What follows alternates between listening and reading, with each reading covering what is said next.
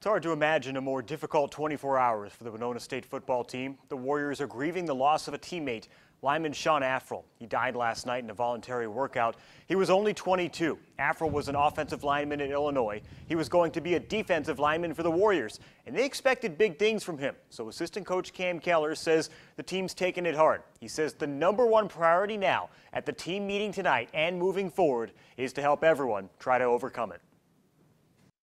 We'll try to do everything we can to make the grieving process go as smoothly as possible for our players. That's the most important thing for us right now, is to make sure that Shawn's family gets shown the amount of support that they're deserving of, and to make sure that our players are allowed to grieve properly, and we give them all the resources at our disposal to make sure that they heal in a way that's best for them.